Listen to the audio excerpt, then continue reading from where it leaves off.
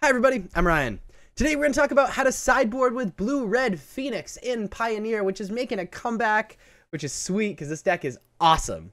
Now, if you'd like a deck tech explaining the cards in the deck, my card choices, and things like that, I posted that yesterday. You should check that out. Today we're just going to talk about how to sideboard against the top 10 most popular decks in Pioneer. So let's jump into it. Before we get into the top 10 most popular decks, I feel like it would be a good idea to talk about the sideboard cards and what they're used for. So Aether Gust is basically for any deck that plays red or green spells or permanents you care about. Disdainful Stroke, same thing, but for things that cost mana value 4 or greater. Negate, very good for winning counter wars and for stopping combo decks. Abrade is a very good all-around removal spell for artifacts, but also can hit most creatures in the format. Young Pyromancer, very good for going wide, especially against removal-heavy decks. Mystical Dispute for blue decks like Spirits or for winning counter wars. Brotherhood's End against creature decks or decks that go wide. Saheeli is just kind of Young Pyromancer 3 and 4. And Crackling Drake is for these decks that we need more fuel, we need more threats. They deal with our plan that we're trying to accomplish pretty well post-board, and we just need more cards. So let's jump into it with the most popular deck in Pioneer, which is Nykthos Ramp. Against Mono Green Devotion, Nykthos Ramp, one might say, we are sided in Aether Gust, we are bringing in Disdainful Stroke, we're bringing in the Negate because of Planeswalkers and Storm, and we are siding out Lightning Axes because the best Lightning Axes is killing a Mana Dork, and that's not great. And we're going to be siding out a single Treasure Cruise because the big worry about this deck is that Mono Green just does things a little bit faster than we're able to keep up with, and sometimes Treasure Cruise just rots in our hand.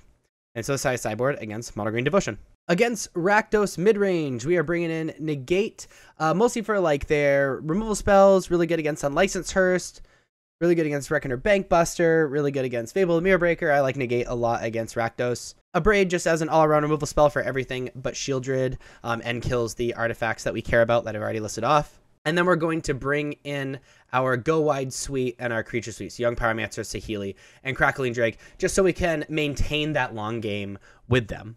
That being said, Thing and Ice is kind of medium because it can just die to Fatal Push. Galvanic Iteration is hard to get off through like Thought Seizes and possible Duresses. Same reason with Temporal Trespass. There's not really a point in being cute. We can just like try to go along with them. I like shaving a Lightning Axe as well. It's really important that all of our cards like do something and we can continue using all the value out of all of our cards. If we discard anything but a Phoenix, Lightning Axe is pretty bad. We're keeping 3 in though for Shieldred. And then I'm also a fan of cutting the Spikefield Hazard while they're lands. The front side does literally nothing, and we draw a bunch of cards. I'm not worried about having, like, red lands just gone. And we're going to shave this last Thing in Ice. I guess I didn't grab 3. I meant to grab 3. So this is sideboard against Rakdos Midrange, which is the 8th most popular deck. And against Rakdos Sack, we also bring in 2 Brotherhood End. We bring out the last Thing in Ice and shave a Charter Course. So this is against Rakdos Sack. So we kill 2 birds, 1 stone with that one. The 3rd most popular deck is Azorius Spirits. By the way, I'm sorry if like that last little bit was a little confusing, my bad. Against Spirits, we are bringing in Mystical Dispute, obviously, because it counters literally everything in the deck besides sideboard cards.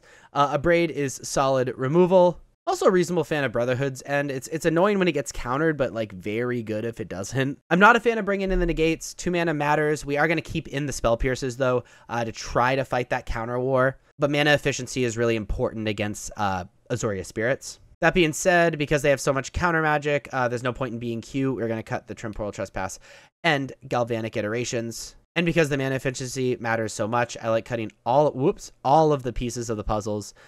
Just because, like, if we're spending a turn spending 3 mana that doesn't affect the board, I don't like that. Which means we're also bringing in the 2 Crackling Drakes, which means we can kind of fight in the air a little bit and be blocking and stuff.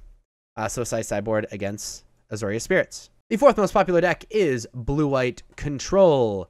Against Blue-White Control, we are bringing in Mystical Dispute. We're bringing in more threats. So we're bringing in our Go Wide suite, our Young Pyromancers, our Saheeli, and our Crackling Drakes. Obviously, bringing in Negate and Disdainful Stroke. Be able to deal with our Planeswalkers and like board wipes. A lot of the Blue-White decks are playing Sunfall instead of Springbreak now, which means it can be countered. And then we are bringing out our removal. Oh, that's very easy cuts. We got to find 2 more cards. Thing in Ice isn't returning anything to the hand. So it's really just like a 7-8 we have to work for. So we're going to shave 2 of those. And so this is sideboard against Blue-White Control. The 5th most popular deck is Mono White Humans. Against Mono White Humans, obviously the best card is Brotherhood's End. We're also going to bring in a Braid just for extra removal. And then I'm actually a really good fan of bringing in the Creature Suite just to have more things to block and possibly trade. And so I like bringing in that whole Creature Suite. One thing to understand is this deck is way too fast to be cute with it, so we're taking out Temporal Trespass and Galvanic Iteration. We are going to be cutting the Spell Pierces. I mean, it's nice when it hits Rest in Peace, but it's bad against most of the deck. We're going to be bringing out our Ops because we don't want to be spending our mana on things that don't matter, and shaving a piece to the puzzle for the same reason that we shave a piece to the puzzle against Spirits. So sideboard against humans. By the way, the reason we keep in the rest piece of the puzzle and against humans is that if we untap after that piece of the puzzle, we kind of just win because we just get so much card selection and such. Where against Spirits, piece of the puzzle can just be countered, and then we lose for spending 3 mana. The 6th most popular deck is Hidden Strings, Lotus Field. Against this deck, we're bringing in Mystical Dispute, we're bringing in Aether Gust, we're bringing in Disdainful Stroke, we're bringing in Negate, all great ways to stop their combo. These are the cards we really want, but we're going to bring in a few more extra cards because there's a bunch of cards in the main deck that do nothing. So we're going to be bringing out all of our removal, which means we're going to be bringing in our Creature Suite just as more threats, which means we're going to bring out a few extra things. We're going to be shaving some pieces of the puzzle. I like shaving 2 pieces and 2 Treasure Cruise. Just because like this matchup's very quick. We just need to be killing as fast as possible, interrupting their combo, and we just don't have time often to set up with pieces of the puzzle and Treasure Cruise. So sideboard against Lotus Field. The 7th most popular deck is Abzan Greasefang. Against Greasefang, we are bringing in a Braid, obviously, because we can stop the Greasefang and interrupt the combo. I'm going to be shaving a piece of the puzzle just because I don't want to tap out Sorcery Speed against this deck. But it can be good in the long game. I think we interact with this deck really, really well, and I just only like bringing in that one card. I like the rest of my main deck against Greasefang. The 8th most popular deck, Rakdos Midrange, we already talked about when we talked about Rakdos Sack, which brings us to the 9th most popular deck, Temur Creativity.